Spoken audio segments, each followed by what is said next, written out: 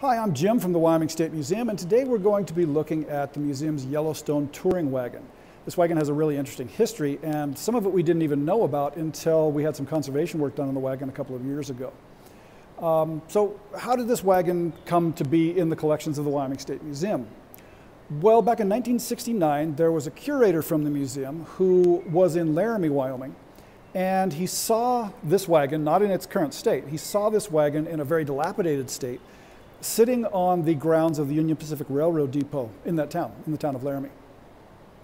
As I said, it was in pretty bad shape. It had been coated in many, many layers of paint, gold and brown paint, which reflect the colors of the University of Wyoming. But no one knew how the wagon got to the grounds of the Union Pacific Railroad depot. No one knew its history. They just knew that it had been there for decades. And as I said, being exposed to the elements, it was in a pretty bad state of decay, and it had also been used by local children in the neighborhood around the depot as a plaything for, like I say, decades. So the curator knew that this style of wagon had been used to tour Yellowstone National Park back in the 1800s, late 1800s, and into the early 1900s. And as I said, he approached the director of the Union Pacific Railroad depot and said, hey, would it be possible for us to have this transferred to the Wyoming State Museum so that we can preserve it, and then hopefully we can find some money to help bring it back to some of its former glory? Well, it was transferred in 1970, but getting the funds to bring it back to its former glory didn't happen for about 40 years. And just a few years ago, the museum got some money from the Wyoming State Legislature to conserve specific objects. We also got some grant money from the Burlington Northern Santa Fe Foundation, the Greenwood Foundation down in Denver, and also the Wyoming Cultural Trust and the Wyoming State Museum Volunteers. All these organizations kicked in to see about getting this wagon to the point where it could be put on display and used to interpret early Wyoming tourism. So in this photograph, you can see what the wagon looked like essentially when it came to the museum back in the 1970s, or back in 1970. There was, as I said, this very thick golden brown paint, which at the end of the day, it looks hideous here, but it was, at the end of the day, it was a real blessing in disguise for the wagon itself, and I'll get to that in a minute. So the wagon was sent off to a company that has done wagon restoration on a number of different vehicles related to the Yellowstone tourist trade. They're very knowledgeable about this type of wagon, how it was put together, and so on. The original idea was to have the wagon, what was left of the paint on the wagon, this brown and gold paint, that was to be stripped off. The wagon was to be repainted in a livery that was similar to the way it would have looked in 1905. And then we could have used that to talk about the Yellowstone tourist trade around 1905. But I got a phone call not long after the wagon had departed up for the facility in South Dakota that was doing the work. And they said, hey, we wanted you to know that we were doing some test sanding, and we have found a lot of the original factory paint of the wagon underneath these later coats of paint. 8 total coats of paint had been put on top of this original factory paint. They said, what do you want us to do? And I thought, well, there's no way that I can let that original factory paint be sanded off at this stage. I've got to find a way to fund this. So a few grants later, we managed to come up with the money to have the entire wagon disassembled and hand sanded down to the original factory paint. But when this project was going on, not only did we find out interesting things that were related to the original factory paint, which I'll show you here in a second, we also found some interesting secrets in the wagon, or on the wagon, that we wouldn't have known about if we had not gone and had this conservation work done in the first place. But before we get into that, let's take a look at how this wagon was actually used back in, let's say, 1895, 1896.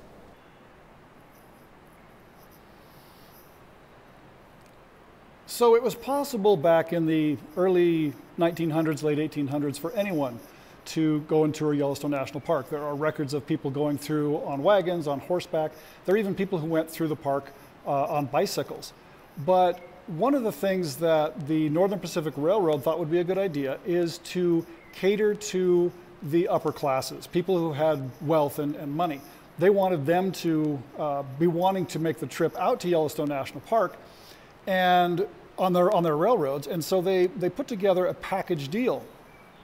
And what you could do is you could buy from one of the Northern Pacific Railroad stations, you could buy a ticket from any place in the United States. Let's say you wanted to go from Pittsburgh, Pennsylvania. You could buy a ticket from Pittsburgh to Livingston, Montana, which was up just north of Yellowstone National Park. The train would then take you down to Cinnabar. We're talking about 1895, so they would take you down to the town of Cinnabar, which is essentially where Gardner, Montana is right now. They would drop you off there, then you would get on a large wagon which would take you to Mammoth Hot Springs. Now, the railroad had also subsidized the construction of some really high-end hotels around Yellowstone National Park. So if you look at this map, this is a map of Yellowstone National Park here, and you can see here at the north end, this is the route that you would have taken back in the mid-1890s to tour Yellowstone National Park. You would take your train to Livingston, which would be up here. You would come down here to Mammoth Hot Springs. Then from Mammoth Hot Springs, you would board a wagon like the one that we're examining today, and you would, I'll use the shadow of my finger here. No, here we go, this will work. You would go from Mammoth Hot Springs, touring down through here, across to Fountain Hotel, which was a high-end hotel that was heated by water that was piped out of one of the local hot springs, and the walls were painted with some of the different colored mud from the surrounding area.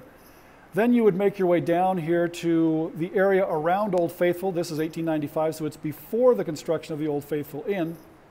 You would tour the Geyser Basin here. Then you would make your way back to Fountain Hotel and stay there. The next day you would go along here, along the north shore of Yellowstone Lake to stay at Lake Hotel, which is still in existence. Then you would make your way up here the next day to Canyon Hotel, and you would stay at Canyon. Canyon Hotel is no longer in existence. And then you would make your way back on the route that you came to Mammoth Hot Springs. You would stay a night there. You would get back on the train and go back to whatever city you had come from in the first place. Now, to give you an idea of some of the hotels that people were staying at, this is a really nice image of the Mammoth Hot Springs Hotel. There's a little sliver of an extension of the Mammoth Hot Springs Hotel that still exists and is tied into one of the hotels in Mammoth Hot Springs today. But this original hotel is long gone. This hotel is Fountain Hotel. And this is the one that, as I said, was heated with water from the local hot springs. Now down here we have the Old Faithful Inn. The Old Faithful Inn was not built until after 1900, but there were hotels and places to stay around the Old Faithful Inn, around Old Faithful at the time. But what you would usually do in the 1890s was you would go and visit the geysers around the Old Faithful area, and then you'd make your way back to Fountain Hotel to spend the night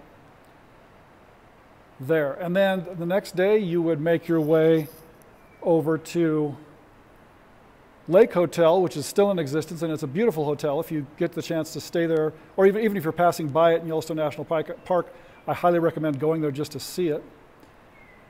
And then you would go up and stay at Canyon Hotel, but then you would make your way from Canyon Hotel back to Mammoth Hot Springs Hotel. You would get on your train and head out. But the key, the linchpin to this entire system was the Yellowstone touring wagon. And at any one time in the 1890s all the way up through 1916, as many as 100 of these wagons would be on the road in Yellowstone during the course of a day. And the people who were riding in these wagons, again, were folks from the upper classes who had the money to be able to afford to do this. As I mentioned, you would buy this package deal from the Northern Pacific Railroad. They would take you to Yellowstone. You would have essentially a 5-day tour of the park on one of these wagons before you went back home. One of the interesting parts about this whole system is that the tour guide for your journey through Yellowstone National Park at the time was your wagon driver. And we'll see something that reflects a little bit of that on the wagon here in just a second. So while touring the park, you would have high-end dinners. You would be entertained by string quartets. And some of the dinners, by the way, were actually created by chefs brought over from Europe. The accommodations themselves were actually quite luxurious for the time. And this wagon, this observation wagon, afforded what was probably the best experience for being able to see the wonders of Yellowstone National Park. During the course of your 5 days touring the park, you would stop at high-end lunch stations where they would serve champagne and things like that. It was an experience for the wealthy, and the wealthy, when they came west to see Yellowstone National Park, they wanted that wilderness experience, but they also wanted to have soft pillows at the end of the day.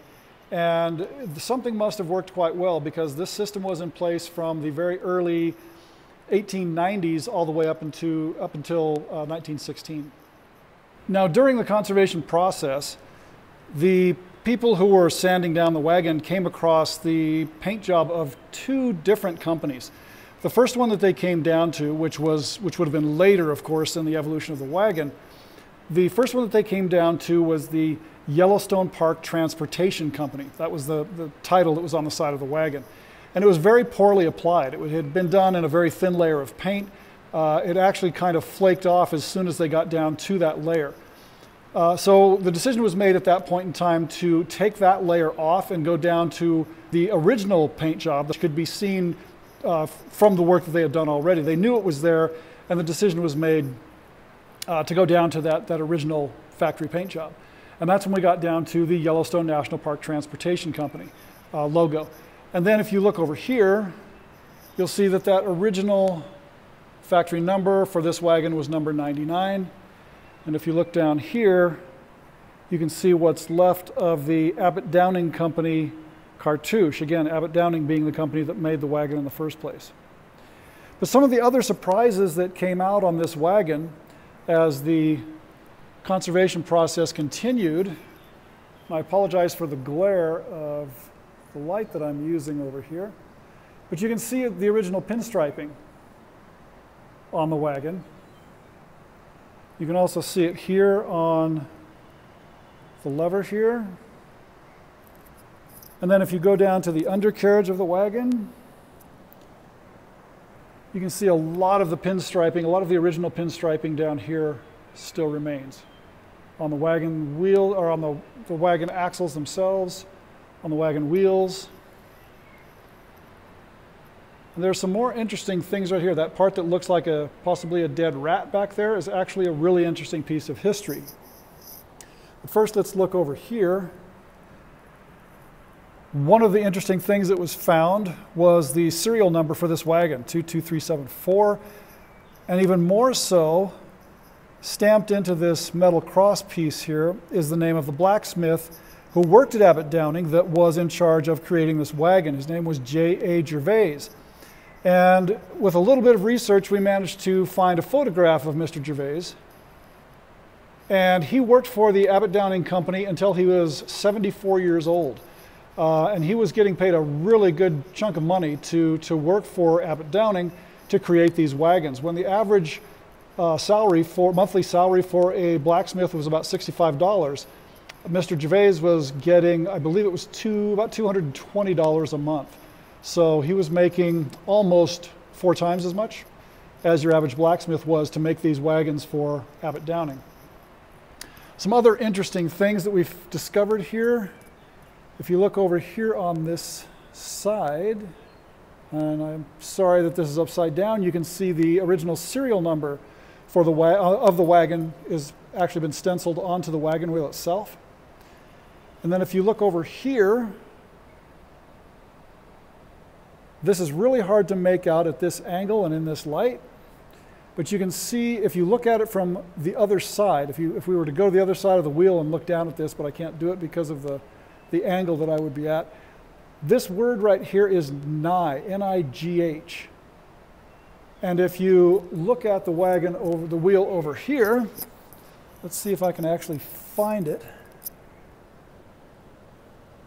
I'm going to have to crawl down underneath the wagon in order to see this. If you look right here, you can see stenciled on the word off. For a long period of time, it dates back to, I believe, when people first were leading oxen and carts.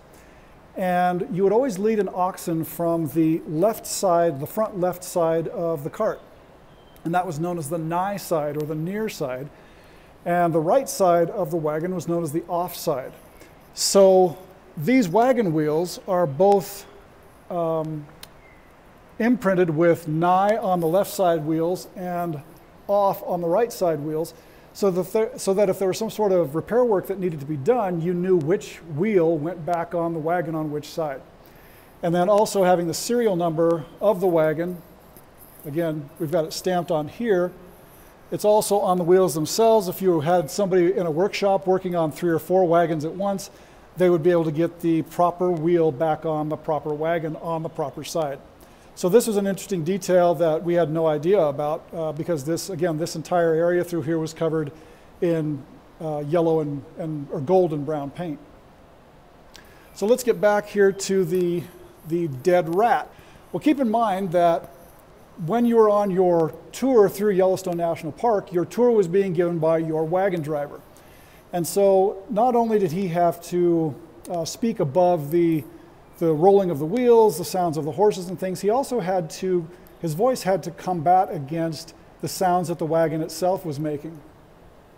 And when these wagons were made, they were made at a much more humid area, in a much more humid climate, much closer to sea level. And by the time they had been up in the Yellowstone area, the wood would have started to shrink. And so you would have ended up having a lot of really squeaky wagons rolling through Yellowstone National Park. Now, if you look here, what this dead rat looking thing is actually sheep's wool that has been attached with a leather strap around this joint here near the front of the wagon.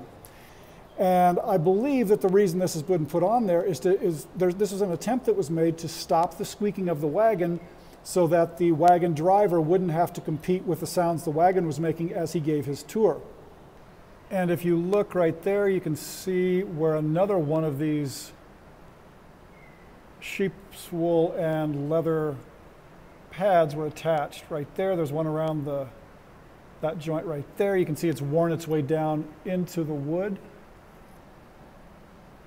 And then you can see another one on this side that it looks like has had the same thing happen, but that wool and leather pad seems to have fallen off a long time ago. And if you look at some of the other joints on the front of the wagon, you can see the same kind of treatment would have taken place there at some point. But this particular one right here is the only one that remains out of all the ones that would have covered the front of the wagon at one point in time. So there you have it. This is the State Museum's Yellowstone wagon. I would be willing to say that this particular wagon probably has more of its original paint job left than any other wagon of its type in the United States. And again, as I mentioned, there were over 100 of these running on Yellowstone roads on any given day back during the tourist wagon trade from the mid-1890s up until 1916. But today there are just a handful of these left. A lot of them made their way to dude ranches, but most were eventually destroyed. I want to say that there are somewhere around 24 of them left in total. I could be a little bit off on that. There is an organization that tracks that, but we're very proud of our wagon here at the Wyoming State Museum. There you can see a little bit more of the pinstriping that somebody would have been looking at 100 years and a couple of decades ago as they made their way through Yellowstone National Park. But the Wyoming State Museum is very proud of its wagon. It has been, a lot of the seat cushions, of course, are reproductions based on original plans for the padded cushions that came with the wagon when it first left the factory. The canopy up above, the metal work, is original, but the canopy itself, of course, has been replaced. But as I said, it's a great wagon. It's a really interesting piece of history, and it gives a bit of history of an area that most people don't think about touring, Yellowstone National Park, prior to the arrival of the automobile. Anyway, I hope you've enjoyed this look at the Wyoming State Museum's Yellowstone wagon. If you have any questions, feel free to give me a call or send me an email. I'd love to discuss it with you. It's something that I really enjoy doing. That's all I have for you at the moment. Hopefully, we'll talk to you again soon.